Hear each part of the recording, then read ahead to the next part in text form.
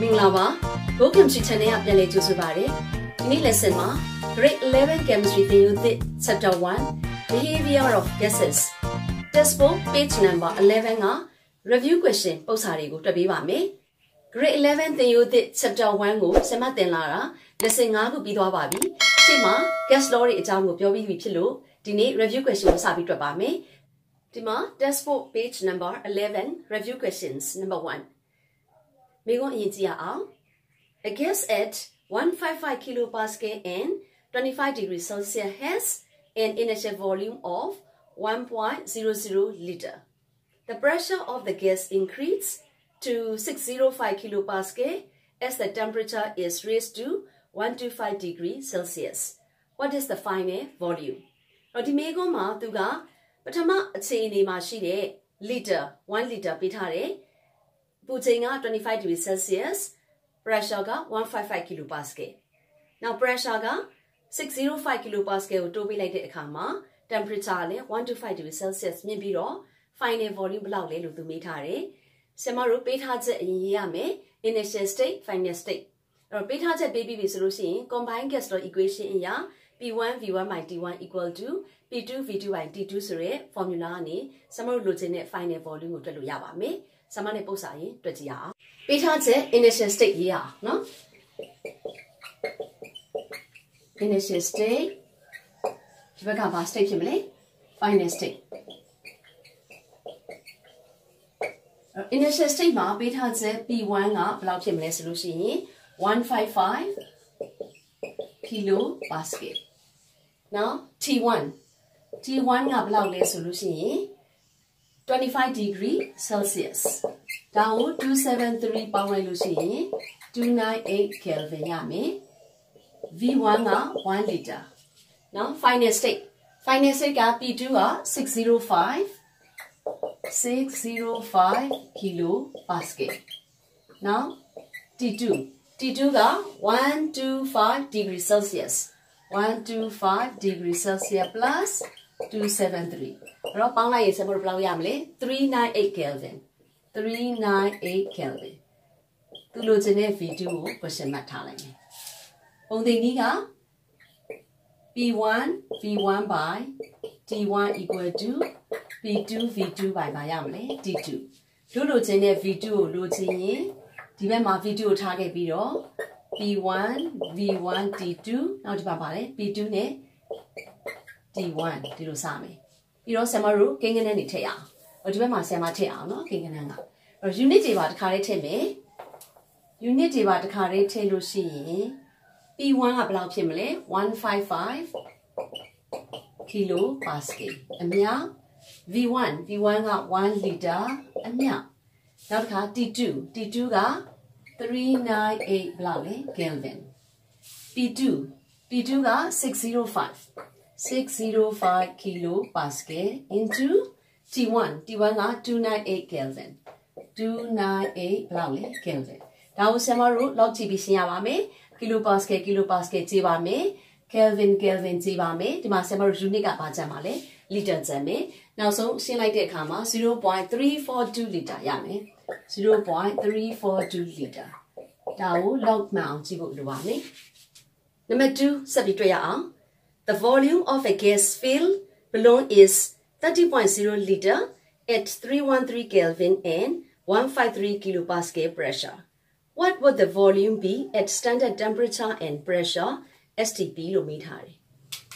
To meet har abale solution, beta chama pusi bound ne go dangwit 30 liter the apu chain ne pia beta biro final volume go standard temperature and pressure ma blau le lo meet. So number 1 lo be combined gas law equationဖြစ်တဲ့ P1 V1 by T1 is equal to P2 V2 by T2 ဆိုတဲ့ formula ကိုပဲထည့်ပြီးတော့တွက်ပါမယ်။ Number 2 initial state ဒါပထမအခြေအနေပေးထားချက်ကိုရေးပါမယ်။ဒါက final state ဒုတိယအခြေအနေပေးထားချက်ရေးမယ်။ထုံးစံတိုင်းဆရာမ V1 စပြီးတော့ရေးမယ်နော်။ V1 equal to 30 liter P1 ga 153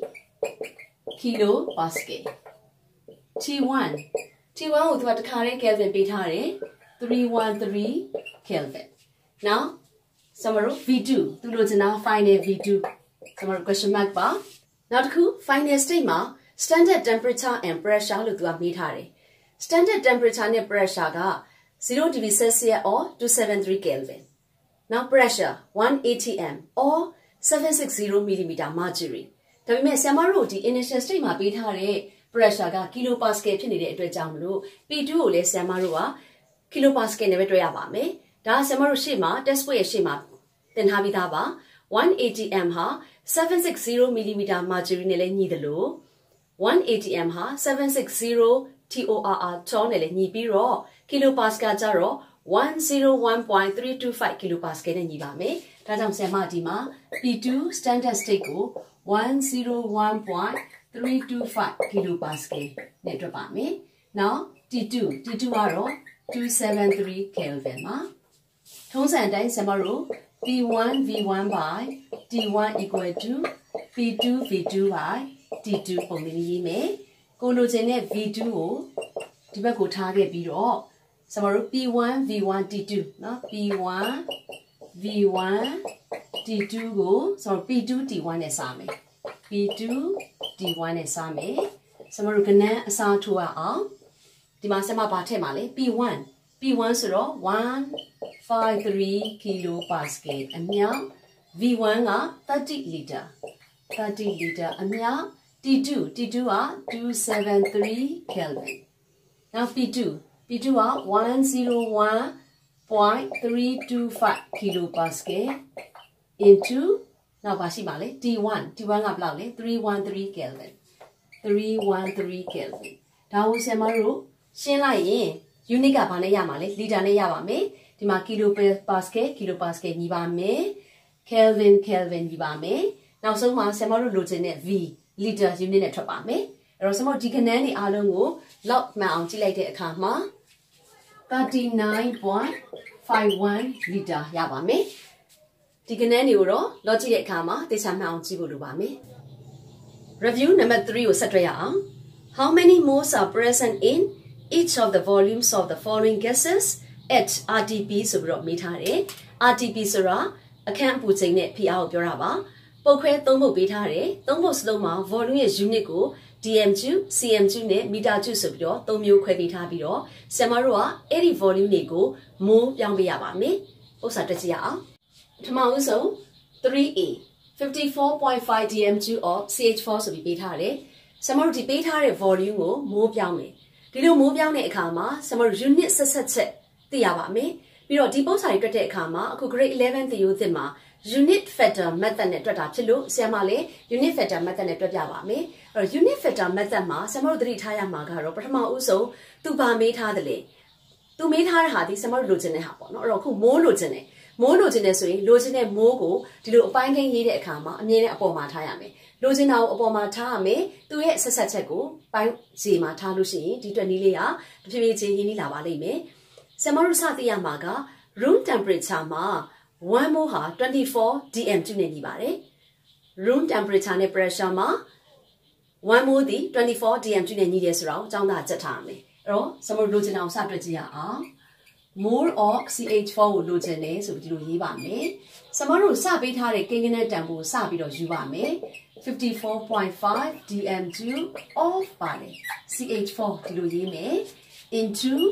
ဆရာမတို့လိုချင်တာမိုးဖြစ်တဲ့အတွက်ကြောင့်မလို့1 mole ကိုအပေါ်မှာရေးမယ်ဒါ1 mole of ပါဖြစ်မလဲ methane ပေါ့1 mole of methane အဲ့တော့1 mole ဒီ RTP မှာ24 dm2 ရှိတယ်အဲ့တော့24 dm2 at RTP ဆိုတာ room temperature and pressure အခန်းအပူချိန်နဲ့ဖိအားမှာ1 mole နဲ့24 dm2 နဲ့ညီတယ် dm2 နဲ့ dm2 ကျေသွားတဲ့အခါမှာဆရာမတို့နောက်ဆုံးလိုချင်တဲ့ mole ကိုရမယ် 54.5 ကို24နဲ့စားတဲ့အခါမှာအဖြေက 2.27 mole ရပါမယ်နောက်တစ်ပုဒ် number B 250 cm2 of CO2 ဒီမှာသူပေးထားတဲ့ volume ရဲ့ unit က cm2 ဖြစ်နေတယ်ခန်းရဲ့ပူချိန် RTP မှာ1 mole မှာ24 dm2 လို့ပြောတဲ့အတွက်ဒီ cm2 unit ကို dm2 ပြောင်းရပါမယ် ဒါပေမဲ့ထုံးစံအတိုင်း unit factor method နဲ့တွက်မှာမို့လို့ mole of CO2 ကိုအရင်ရေးမယ်သူပေးထားတဲ့မူလပေးထားတဲ့250 cm2 of CO2 ကိုအရင်ဆုံးစာရေးမယ်ပြီးတော့ဒီ cm2 ကိုဆရာမတို့က dm2 ပြောင်းမှာဖြစ်တဲ့အတွက်လိုချင်တာက dm2 ဖြစ်လို့အပေါ်မှာ1 dm2 ရေးပါမယ်အောက်မှာ1000 cm2 ဒါဟာ CO2 ကို unit ပြောင်းတာဖြစ်တဲ့အတွက်ဒါ1 dm2 ကို CO2 ရေးလဲရတယ်မြေးလဲရတယ်အဲ့တော့ဒီမှာရှိနေတဲ့ cm2 နဲ့ဒီမှာရှိနေတဲ့ cm2 နဲ့ခြေသွားရင်ဆရာမတို့ရလာတဲ့တန်ဖိုးဟာ250ကို1000နဲ့စားခြင်းဟာ dm2 ဖြစ်လာမယ်ဒါပေမဲ့ကိုလိုချင်တာက mole ဖြစ်တဲ့အတွက်ကြောင့်1 mole မှာ24 dm2 ရှိတယ်ဒါကြောင့်ဒီပေါ်မှာလိုချင်တာ1 mole เนาะ1 mole of ပါလေ CO2 အောက်မှာက24 dm2 H ပါလေ RTP အဲ့တော့ဒီမှာ dm2 နဲ့ dm2 နဲ့ကြည့်ရင်နောက်ဆုံးမှာဆရာမတို့လိုချင်တဲ့ unit mole ရမယ်ဒီတော့250ကို1000နဲ့24နဲ့မြှောက်ပြီးတော့စားခြင်းအဖြစ်နောက်ဆုံးရလာမယ့်အဖြေကကျွန်တော်တို့ mole unit နဲ့ရပါမယ် cm2 ကြည့်မယ် dm2 နဲ့ကြည့်တဲ့အခါမှာဒီမှာတန်ဖိုး mole ရမယ်ရလာတဲ့ mole ရဲ့တန်ဖိုးဟာ 0.01 mole ဖြစ်ပါမယ်ဒါကနံပါတ် B နံပါတ် C ကဘာပေးထားလဲဆိုလို့ရှိရင်1 meter cube of O2 1 meter cube of ပါလေ O2 ဒါကမိကုံးပေးထားတာတို့လိုချင်တာက mole of ပါလေ O2 အဲ့တော့ mole of O2 ကိုလိုချင်ရင်သူပေးထားတဲ့1 meter cube of O2 ကိုအရင်ရေးမယ်ထုံးစံအတိုင်းပဲဒီ meter cube ကိုဆရာမတို့ကဒီ dm2 နဲ့ပြောင်းလို့ရအောင်သူ့ရဲ့ relationship ကိုကျောင်းသားရထားပါမယ်1 meter cube ဟာ1000 dm2 နဲ့ညီတယ်လိုချင်တာက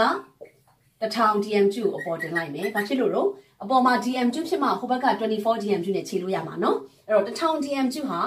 1 meter cube နဲ့ညီပါတယ်အဲ့တော့ဒီမှာ meter cube နဲ့ခြေ into တို့လိုချင်တာက mole ဖြစ်တဲ့အတွက်1 mole of ပါလေ O2 နောက်က24 dm2 at ပါလေ RTP ထုံးစံအတိုင်းပဲဆရာမတို့ meter cube နဲ့ကြည့်မယ် dm2 နဲ့ကြည့်မယ်ဒီမှာရလာတဲ့1000ကို24နဲ့ဆရာမတို့ဘာလုပ်လဲစားခြင်းအဖြစ်အဖြေက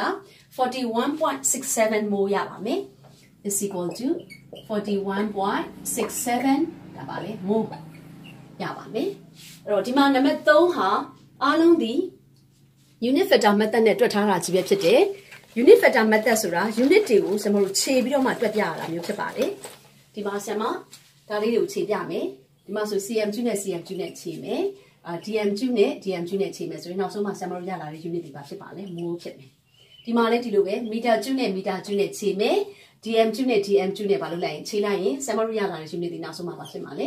mole ဖြစ်မယ်အဲ့တော့ဒါပထမဆုံးနံပါတ် A dm2 နဲ့ပေးထားတယ်နံပါတ် B cm2 နဲ့ပေးပြီးတော့နံပါတ် C meter cube နဲ့ပေးထားတယ်ဒီနေ့ lesson မှာ textbook page number 11က